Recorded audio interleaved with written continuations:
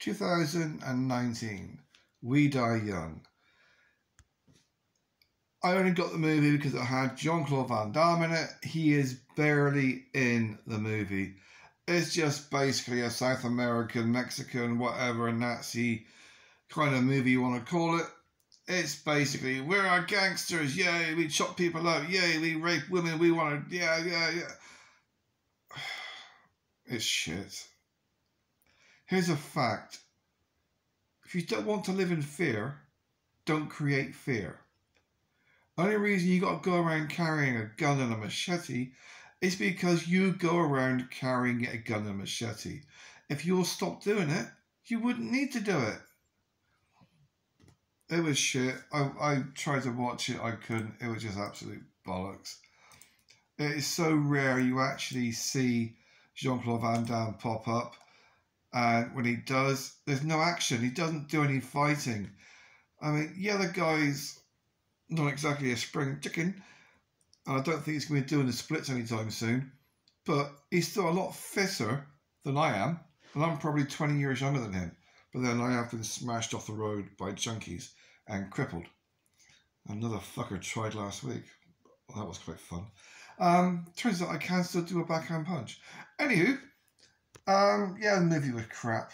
It was really, really lame, slow, tedious. He can do so much better. I don't know if it's because he's taking it easy because of his age or whatever, but the movie was shit. He's only in it for as a name. It's like a lot of those Bruce Willis movies where there's a movie with Bruce Willis in it and he's not really in it. You see Bruce Willis for maybe 2 minutes in total throughout the entire movie, and he has several come out per year. And they're cheap shit, but people watch them and buy them on DVD because his name's on the label. And it's going to be the same with this one. People are going to watch it and buy it because his name is on the label and he is still a bankable name.